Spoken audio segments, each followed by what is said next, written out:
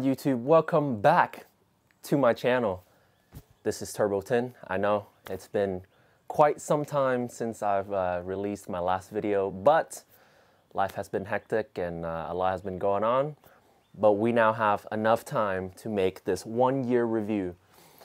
Throughout this past year, since March 2023 to now March or April 2024, I have been enjoying my FL5 Type R immensely, and I wanted to give you guys a review from an owner's perspective, one who dailies it almost every day. I've put around 10,000 or so miles on this car now, and I wanted to show you guys the cost breakdown of owning the car, insurance costs, gas costs, as well as my experience dailying the car, how it drives on the road, how it drives on at autocross, and just general everyday thing as you can expect from a hatch. And make sure you subscribe because I do have plans. Intake, intercooler, tune, I have the Honda already. I just need the ECU unlocked. So make sure you subscribe for that content, and without further ado, let's get straight into the video. Alright guys, first things first, oil change. I know a lot of you probably changed your oil, your first oil about 5,000 or so miles, but I followed with Honda's recommended. There was nothing stated in the manual about how many miles the break-in oil was for. So I just went with the maintenance plan, which is 9,430 miles. So yes, I did wait a lot. However, it is with the Honda maintenance plan and the dealer did recommend it. And since I'm following Honda's recommendation, everything should be okay in terms of warranty wise. So let's see, I did go to Honda of Chantilly. Everything was covered. All I had to pay was for the lift service from the dealer to my work, which was close by, and changed with OW20 synthetic. They also had a tire rotation and inspection, and everything checked out okay. Now, to the more important point, I do have an oil catch can in here, and I also have the Sprint filter. So we're going to check and see how much oil is in that catch can, as well as how dirty the Sprint filter is. So I'm sure you guys already know how to access your front hood. Pull it in there, and we lift. Let's see, where is it? Finally got it. It's been a long time, okay guys? So we'll go to the service bay. Here is the oil can. Let's see if I can get this out without any tools. Should be able to. There you go. Lefty loosey. I do wish there was a little bit more room in the back, just so this process would be easier. All right, finally got it. Let's see the damages. Whoa.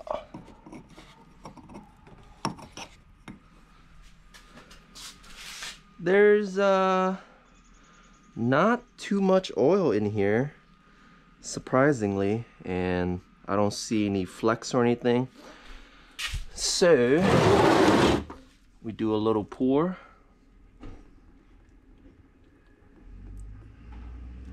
It's not that significant of an amount, so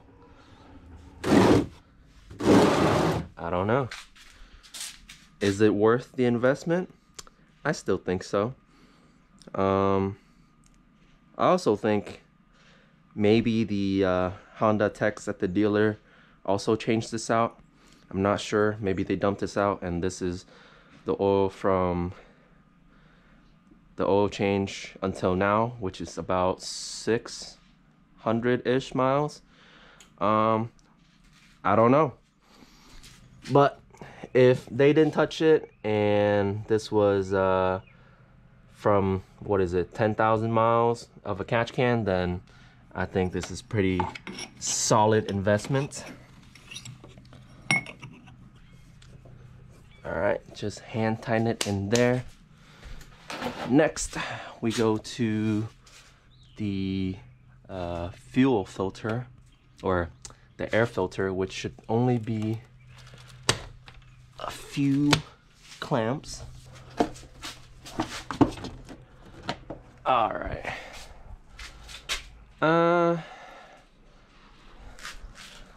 See some debris in there, some chunks, some insects, but otherwise relatively clean. I'm going to give this a little dust out just so it can be cleaner, and then I'll stuff it back in there. If you guys don't have one of these data vac dusters, I highly recommend. It's an electric duster used for cleaning your computer, electronics, whatever, but I think it's pretty good to clean out the air filter as well. It'll be a little bit loud, but we'll see.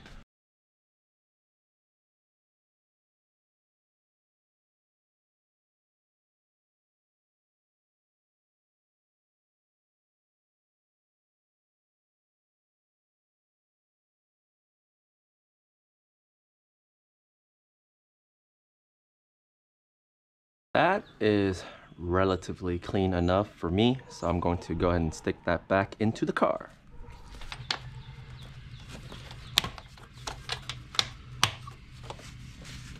Should be good to go. And that is it as far as maintenance goes. On that catch can, I think this is the main reason a lot of people do their own maintenance, because you're not gonna know if the tech touched that catch can or not. So I guess that will leave it up to interpretation, or if other owners with the catch can report back, then that would be great. I'm looking forward to that. But now let's go for a drive, and I'll talk to you about the ownership experience. Here's a little cold start.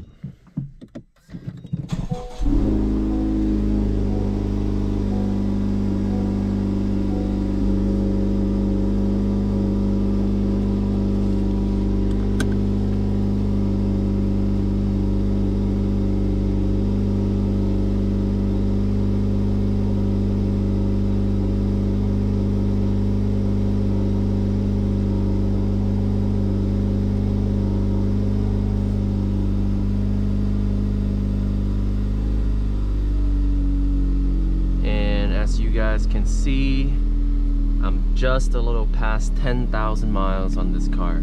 So we're gonna take a trip, and I will talk about my owner experience. All right, let's start with the goods of this car.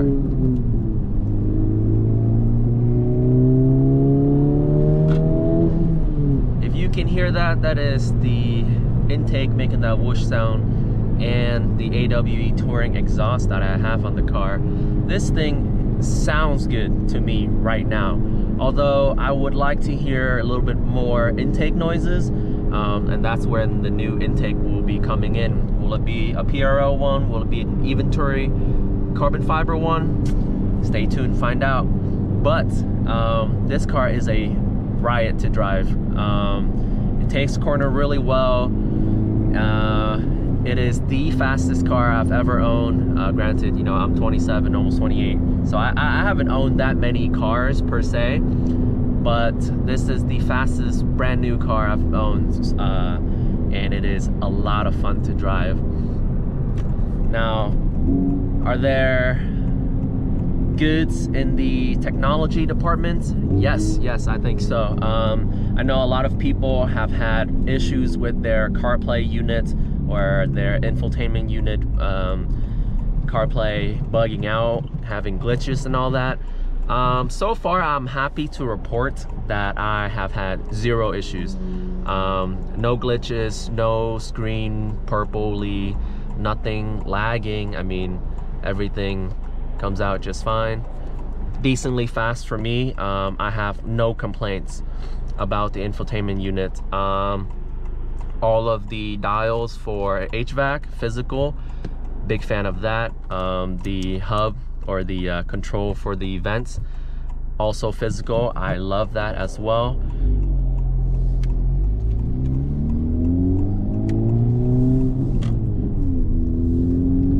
Now we're about to take a drive in a decently fun road in my area. Lots of curves, lots of turns, and I love driving the car here. You know, a lot of people say, hey, the Civic should be all-wheel drive or it should be rear-wheel drive to be fun. I will respectfully disagree. I think even though this is front-wheel drive, it is super fun. It is good the way it is. Are there improvements to be had? Yeah. I mean, I'm not savvy enough to know, and I will admit that. What could be improved on this car? I mean, more power, sure, we can always tune that, but traction will be limited, and you know, you run into all kinds of issues when you put more power into the car. And another thing that I changed out on the car as opposed to stock are the wheels and tires. I did go down a size. I went on a 18 by 9.5 with 38 offset, and I'm running the Kumo V730 tires in 265/35 18s, and the thicker sidewall has helped a lot with the potholes and small dinks here and there in Northern Virginia roads. It's doing decently well, absorbs all those potholes fairly decently when compared to the stock 30 sidewall tires. Now, to be expected, this car does have a lot of road noise. There's not a lot of insulation. I mean, it is a race car or a track purpose car, so it's not a complaint per se, but it's just something to take in mind, or to keep in mind if you're still on the fence about buying this car as a daily. If you're noise sensitive, then I would not recommend this car. I'd recommend something a little more luxury.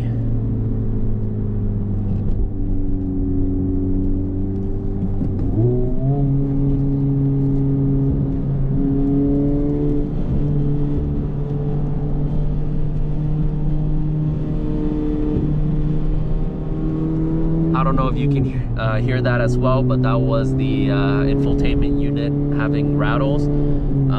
That's another downside to this car. The fit and finish is okay at best. It's not like, you know, the best fitted car in the world. It's not like a Lexus or anything, and it's not expected to fit like a Lexus.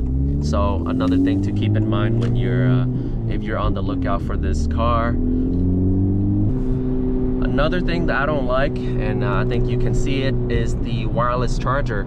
I mean, all of my phones have been wireless charging ready, and if I put it on there, sometimes it charges, sometimes it doesn't, and it has to be placed a very particular way.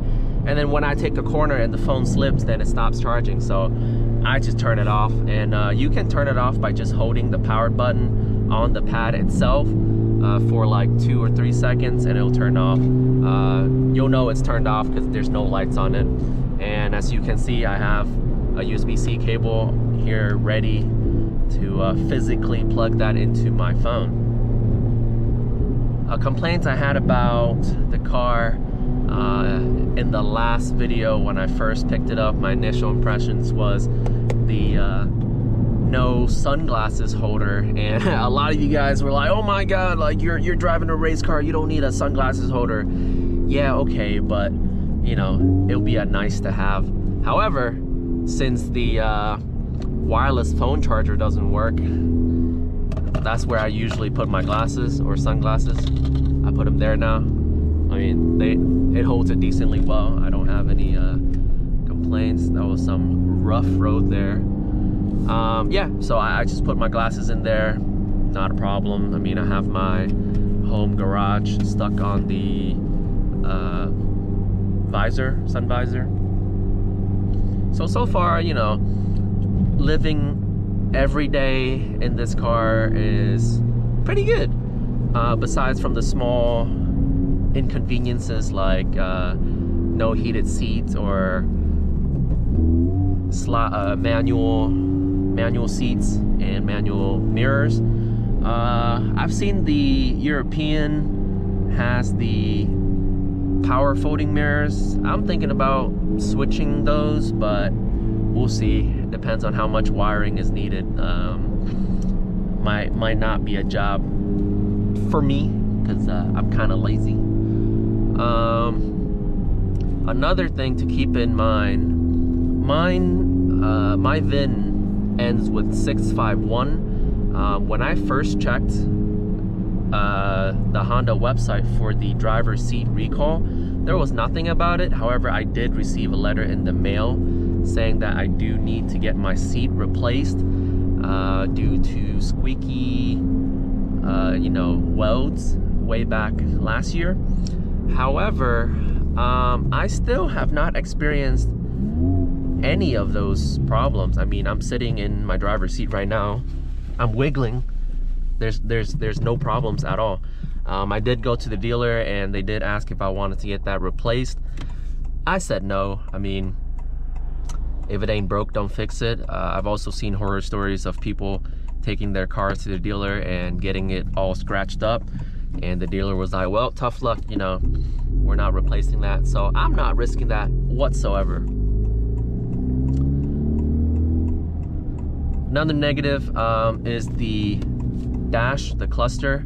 The screen on that is extremely scratch sensitive. So as you can see here, I wiped it with a fiber towel or microfiber towel and it's still scratched. And that was a brand new towel.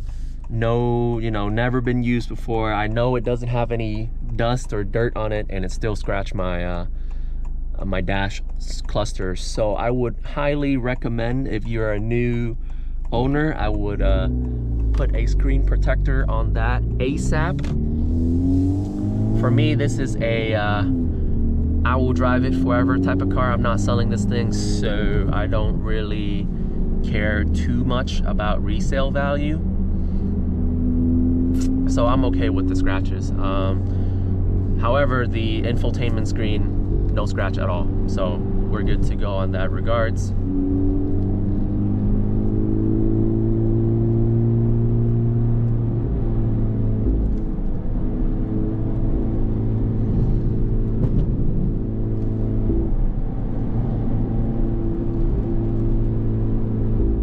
One thing I do hope Honda puts in their updated or refreshed models for the Type R is a dedicated button for turning on and off auto rev matching. The auto rev match in this car is super good. Like it ships way better than me.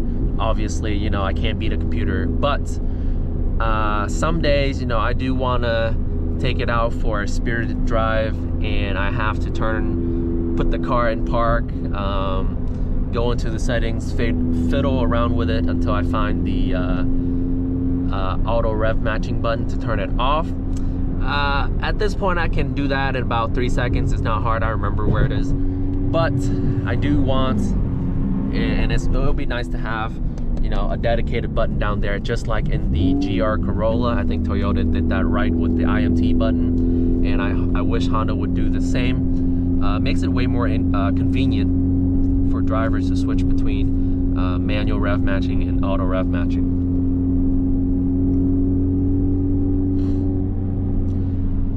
Now, from a daily driver perspective, this car is amazing. The hatch holds so much space. There's so much volume in the rear that I've carried a 5 feet desk in the box just with the back seats folded down. And yeah, I had to scoot up my front seats as well, but it's enough space to haul that. And I'll put a picture up here. And I've also had a 75-inch TV fit with no problems. It just goes in the hatch flat down, you know, no issues at all. So if you're looking for a spacious cargo space, this car is it. I mean, I've had picnics in the back of this car with the seats folded down, you know, stargazing, and it's an amazing car in that regard. So if you're looking for something fun and practical, this is it. I'm pretty sure this car is bigger than the GR Corolla, so take that with a grain of salt. But all of that hauling cargo space, I am in love. I can carry so many things in this car, and it's a big plus for me. One of my biggest gripes about this car is the small fuel tank. As I daily this to and from work, this car needs to be filled up once a week. If I work 5 days a week, and I do work 5 days a week in the office, my commute's about 20 miles each way, and this tank is pretty small. I get to about 200 or 210 miles, and I will have to fill up, and it's about 5 days a week. So we'll go over the fuel cost in a bit, but I do dislike that I have to fill up so often in the car due to the small tank. Again, I get that it's a race car, you know, weight reductions and all that, but it's a small inconvenience for me as a daily driver. As many owners have noted, the dampening system in this car is over-tuned. I do agree. I mean, this is a perfectly, or not perfectly, but a decently smooth enough road, but I'm still feeling all the bumps, and it's a pretty stiff car. So do I plan on installing the Acura ADS module? Yes, I am. I will be putting out a video on that when the system arrives. It's been on back order for a few months now, and I still haven't gotten my hands on it yet. So we will see how much of an improvement that will be to the car. I mean, right now I'm in comfort suspension. If I put it in plus R mode, I'm pretty sure my butt will regret this after the trip, and I'm already regretting it now. I don't know if you can see from the GoPro footage that I'm recording with right now, but it is extremely bumpy.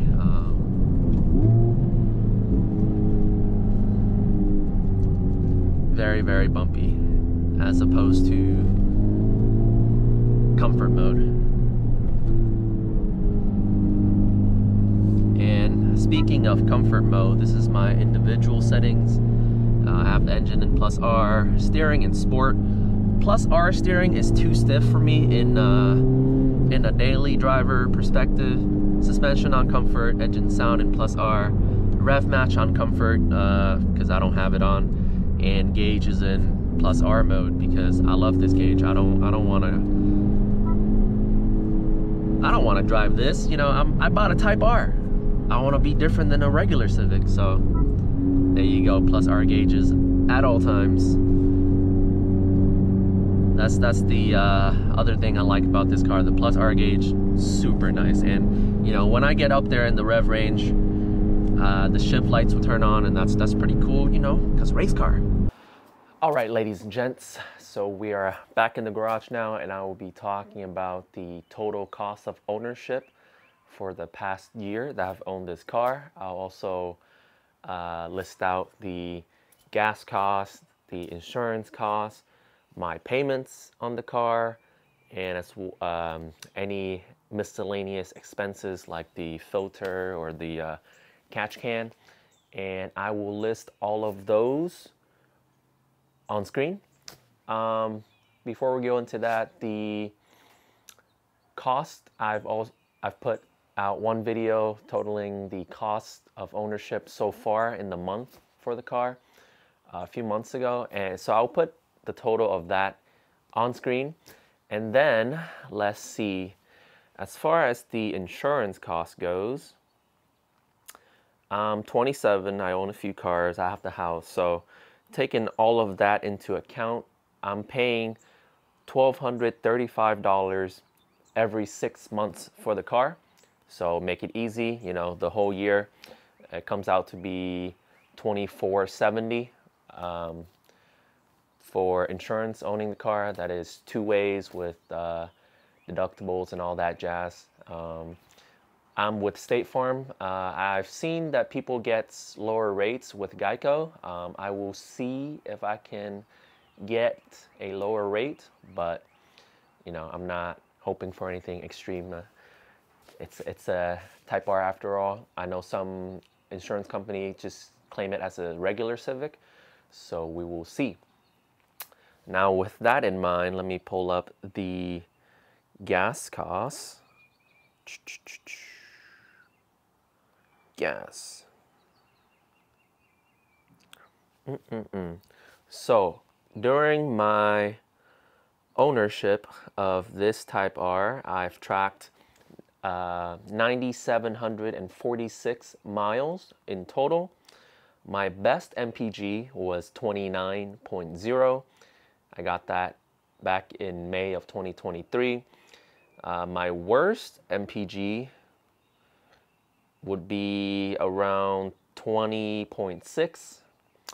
Pretty sure that was when I got the exhaust installed. So I floored it a lot. Overall, within the whole year, my average price per gallon was $3.85, and that's for 93 premium. I only gas fill up at Costco. My average MPG for the whole year was 23.8. I spent roughly 75% of my driving on the highway because, you know, again, this is a daily and I do drive it to work a lot. I also go on trips here and there just for fun. And so the average price per fuel up is $31.67. And the total amount of money spent on gas alone on this car is $1,615.08. So overall, not too bad. I mean, it is still technically an economy car. So that amount of money is in line with what I expected. Maintenance-wise, since I did maintenance through Honda and is still within their 2-year maintenance window, everything is free. Oil change was free. Tire rotation was free. Besides the cost of mounting and balancing new tires, everything of regular maintenance on the car has been covered by Honda. Haven't had any issues as far as reliability goes. Everything works just fine. No squeak on the driver's seat again. No issues. Oil catch can, I will put the cost of that on screen. Sprint filter, I will also put that on screen. Besides that, haven't really experienced much issues with the car. One thing I will definitely do is install the Acura Type S, Integra Type S dampening module when it comes, and I will put a video on that for sure, because currently the car is really stiff and I would like to be less stiff. And that is all for my video today. I hope that helps you guys if you're current owners or if you're future owners looking to have a Type R. I hope that this video helped you out. Everybody's living expenses is different. I would highly suggest that if you can afford it comfortably, that this is your, you know, one and only vehicle, or you have extra money for a fun vehicle, I would definitely buy this again. However, A lot of forum reports and Discord reports have been showing that people have been getting this car at MSRP fairly easily now. All you have to do is look out of state, get it shipped back. It probably costs you around $2,000 to $3,000. So either you can find one locally for roughly $2,000 to $3,000 over, or you find out of state for MSRP and ship that back home, or fly out and drive it back home. That's up to you.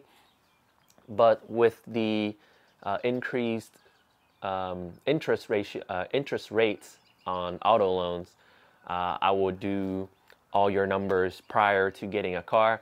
I know some people buy cars based on feelings and excitement and all that, but even though I was excited for this car, even though I did pay over MSRP for this car, I'm in a comfortable enough spot to comfortably afford that, and I can still keep my lifestyle at a healthy income ratio, and I'm not going into massive debts just so I can have this car, just so I can run a YouTube channel. So, taking all that into account, would I recommend getting this car over MSRP? Hard to say. Again, depends on your income level, depends on what else you spend on in your life and how much you want to spend on a car. I would say if you can get MSRP, which is fairly easier now than a year ago, I would totally go for that. If you can wait it out, if you're buying all cash, I would wait it out, buy your car for MSRP. If you're financing your car, make sure you find the best rates. Do all your rates calculation. Is it worth it to get MSRP or find it out of state, get it shipped back, all that jazz. Make sure you do your due diligence, and I wish you guys the best. Stay subscribed, hit that like button if this video helped you out, and I will see you in the next one. Peace.